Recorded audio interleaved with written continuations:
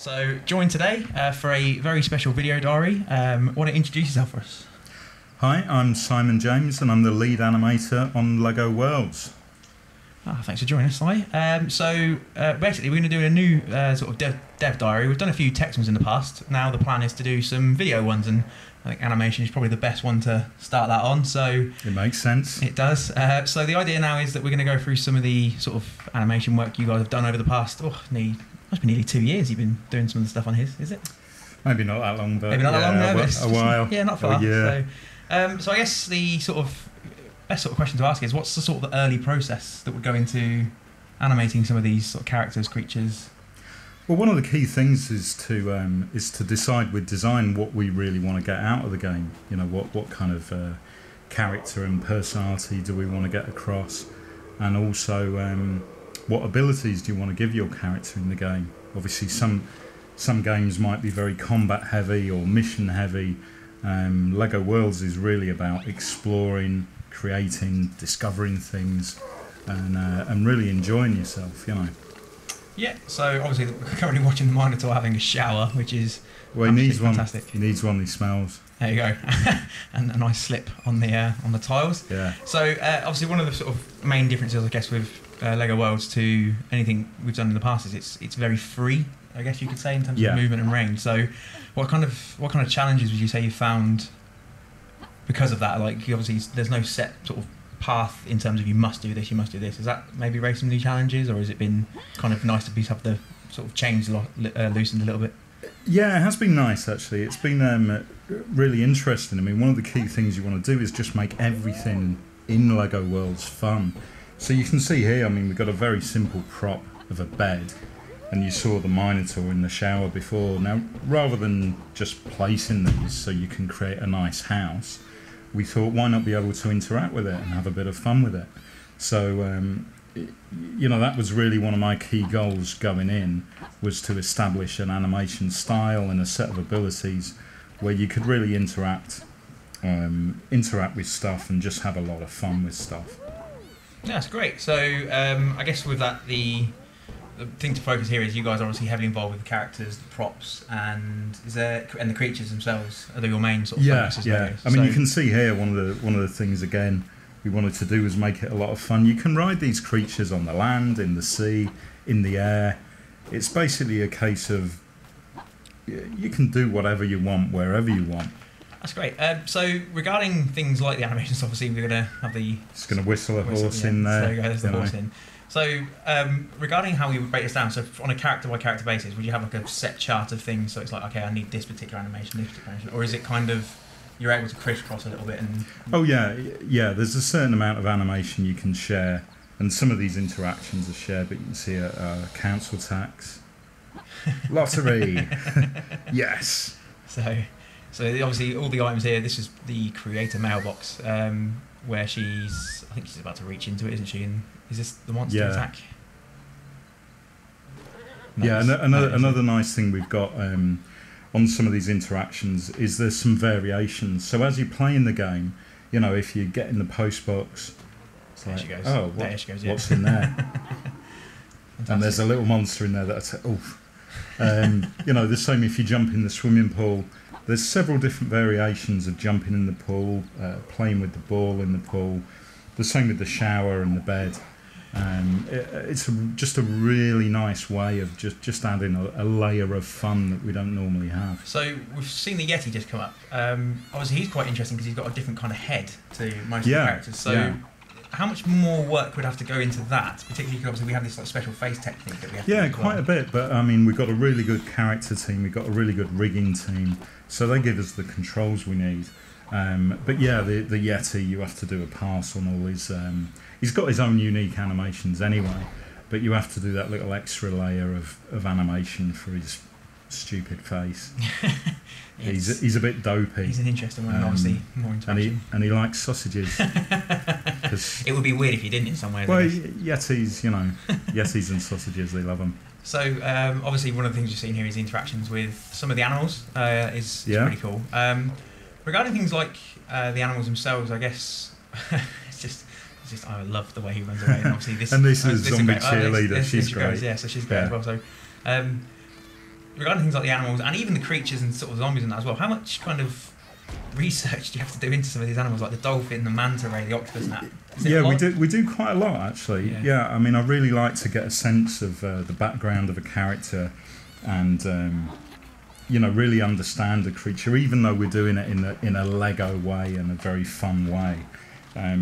It's important, to ride a crocodile like a surfboard, as you can see here. He does. But doing the research gives us lots of ideas, and as you can see, we like to go way beyond what you can do in the real world, and really give the player a lot of fun. I don't like this horse. I'll kill that. So, yeah, got to eat, obviously. Yeah. Natural predator. So you can see some nice little variations as well in the ride animations. Every creature, every time there's a minifig you ride a creature, it's got its own unique anims, and the same with the interactions. That's great, and obviously we're back into the swimming pool, one of the funniest ones. It's one of the sort of early classic animations we've seen since that created. Yeah, it's quite an early one. But as you can see, I mean, that's a good example of the variations as well. Rather than just do one, you jump in the pool and swim about, we had a bit of fun with it. This guy has become kind of synonymous with the actual game, not just the scream, but the way he goes about things. So yeah. Interestingly, he has actually a different entire torso, so he's obviously different in terms of the Lego minifigures have set chests, and whereas his arms actually clip on in a different way. Yeah, well, I mean, again, we're very faithful to the original toys and how they can move and how they can. So regarding him, so he would need a completely new, no pun intended, skeleton, I would almost assume, because of those clips, or would he be able to use the same sort of modelling techniques? Similar, yeah. There's a few.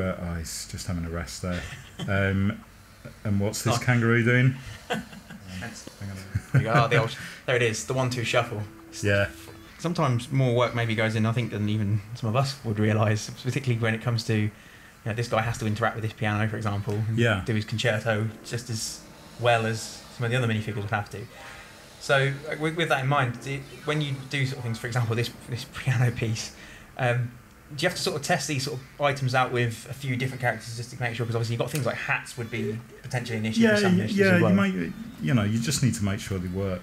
Yeah, here we go. So this is a fairly new character of ours, the robot. I love this character. He's so good. So he's got I think he's quite different in the sense he's got quite a few different moving parts. Obviously, looking at his back, obviously he's got the sort of the twist, the winding gear. But also as well, he's called a key, Chris. Is it a key? That's what it is. Sorry, I'm showing my youth here a little bit. But also as well, his entire torso is actually animated in the sense he's got this moving decal sort of setup. So is that how much more considerable work do you have to put in for these sort of things? Is it quite a lot to do? Well, actually, the decals, the character team set them up. So we're not animating those little changes on the torso decal. But we can flash the lights, and we've got facial expressions, so his eyes can flash red, and we've got the key as an attachment, so we can animate that moving around almost as if it's powering him. And there, he's just riding the octopus, so his key doesn't need to go round. Yeah, the octopus that unfortunately lost his Twitter war to the famous land shark. But he'll win one day. I'll listen to this. This is great. Again, octopus, quite flexible creatures and moving around. What kind of, obviously you mentioned earlier, trying to stick true to the Lego brand and the toys and the way they work, and obviously we've got a mechanic now sort of showing off some great skills. What sort of guidelines and restrictions do you guys set yourselves to make sure that it's not, I guess, too humanised, too realistic? Do you have a set sort of limit? Yeah, I mean, we tend to do a character guide, and obviously I work very closely with the animators to really get the kind of personality or the fun that we want. So as you can see here, I mean, with the football, it's not a case of just kicking the football around. I think that was an Andrei Kanchelskis move there. Yeah. Nodding back. There's a blast of the past.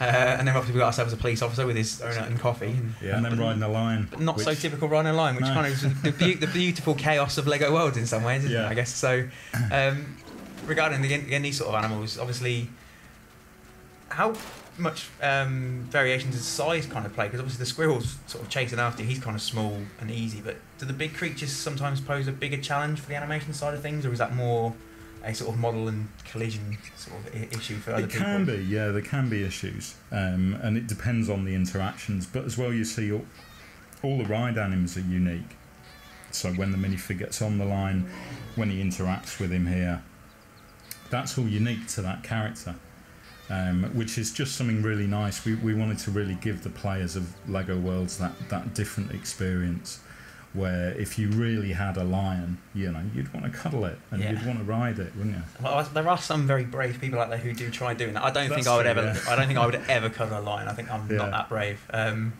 Obviously, then we've got the... And you can see in the background, see the huskies chasing the octopus. We were trying to record something here where I think this was when we were trying to redo the takes on the mailbox, but we saw these two huskies just sort of harassing the octopus in the background. That was pretty funny. But they're really lovable as well. So. Yeah. So again, this is an example of you know, just interacting with creatures. Again, what would you know, as a child, what would you want to do if you were surrounded by huskies and lions? You'd want to play with them, tickle them, ride them. And here he is, and a shark, ever famous land shark. Absolutely fantastic. So bashing his way around everything. Yeah.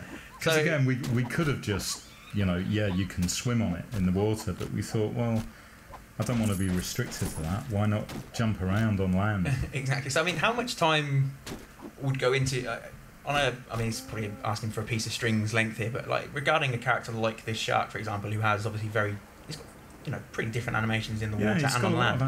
How much sort of time would have to go into that? Oh, there'd be a good few weeks. Yeah, an animator would spend probably 3 or 4 weeks doing a creature, and a very complicated creature like this octopus.